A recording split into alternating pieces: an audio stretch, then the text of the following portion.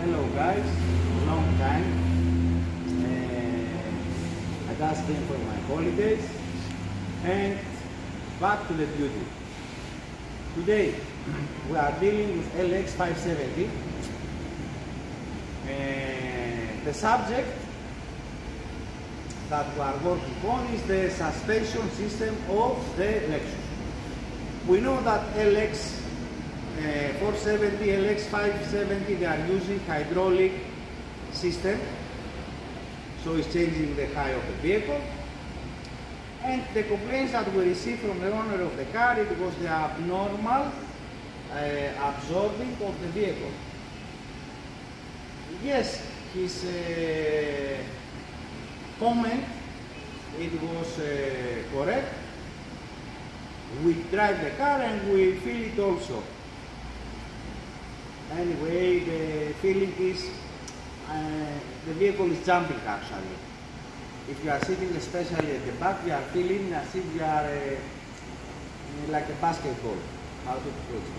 By the way, you don't even need to go with high speed or etc. With one ramp, if you pass this ramp that we have on the entrance, smoothly, you will feel that the bouncing is abnormal.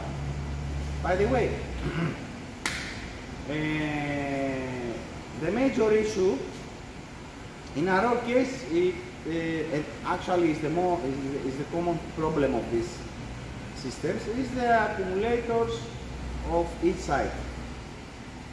Like we say, we remove it already here. Now, what I want to say,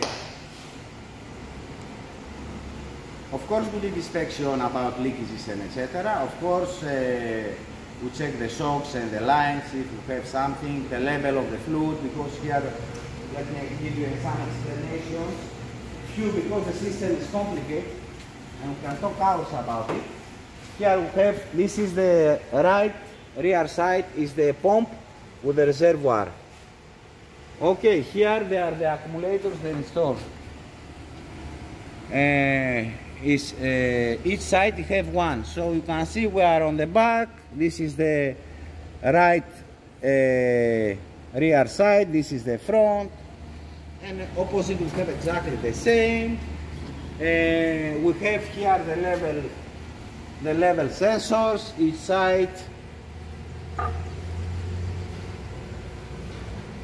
There are different components and the system actually is very complicated, and because it's hydraulic, and because it's controlled automatically, and because we have a lot of electronic components. So, but in this case, when you feel this kind of thing that the absorbing is abnormal, in most of the cases, if you don't have a leakage or bad shock, we are here, the accumulators.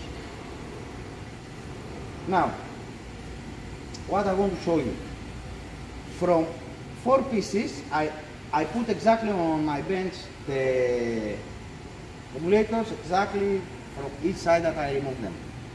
So now, this is, for instance, not for instance, is the rear right side, front right side, rear left, front left. We'll do one visual inspection first of all. Let's see here how they look like inside.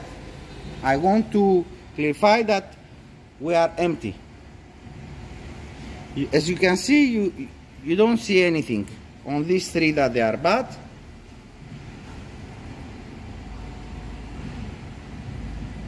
This one is showing a little bit, and this one, if I bend it, maybe it's totally bad, but it's showing. In case, not in case, when it's correct, it's good, it's showing like that. Let's call this thing a valve. You will see that it's on the top. A second test that you can run, obviously, is you have to put oil inside.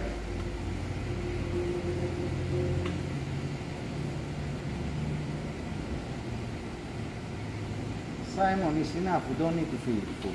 you see how much oil you pick this one that is bad, and let me take the front right.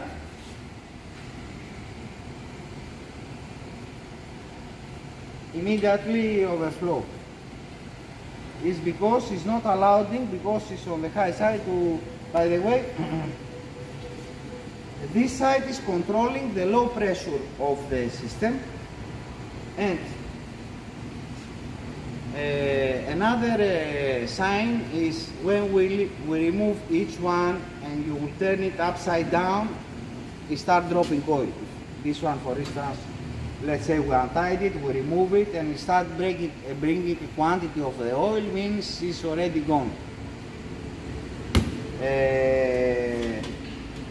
Also, you can identify it when the vehicle is on 4-post lift and you have to remove this thing. You need to open the bleeders to release the pressure.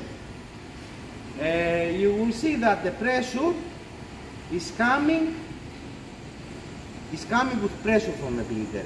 Actually, you will see that it's creating even form inside the can that we are using. You will join the hoses like the brake, the bleeder, like on the brake caliper, the same way. And with this way, actually, you are doing visual inspection, because it's good to change, but you have also, this is my own personal opinion, that is good to rectify also the problem. So in my own case, I know that 3 pieces, they are bad, 1 is good. Not that I will order 3 pieces, we will change 4 of them. And generally, when you have to do with the changing, the best advice, professional advice, is to change 4 of them direct. Secondly, we need a Toyota oil. We don't want to use aftermarket. And also, maximum in 90,000 kilometers, 90,000 kilometers, not miles. We have to flush and refresh our system when it's healthy with a new fluid. Now, in my own case now, the total system is taking 4.5 liters. The most of the quantity is going to the shop. We will try to flush. I will remove some extra components just to drop the oil out. And you will install it. Of course, to install it and bleed the system and etc. is another story. It's not that you fix and everything. You have to install, you have to know how to bleed. The system will give you some errors, but already they have, I think,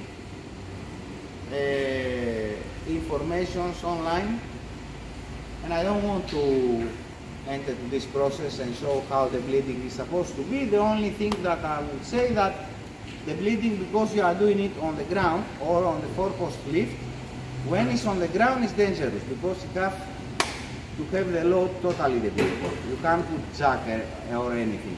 On the 4-post lift it's more safe, because you can lift it to your shoulder, let's say, and you can control in case when you are opening the bleeder, the side is dropping. So it's easiest to avoid any incident. But when you are working on the ground and you want to lie down and monitor, that is dangerous. You have to be careful. So that the major subject, it was how you can identify a bad accumulator on LX470 or 570. They are working almost the same, and we show you how we used to do it. So thank you very much one more time for your support. Please don't forget to leave a comment, to press the like button, and of course don't forget to subscribe to our channel. Thank you very much. One more mission complete.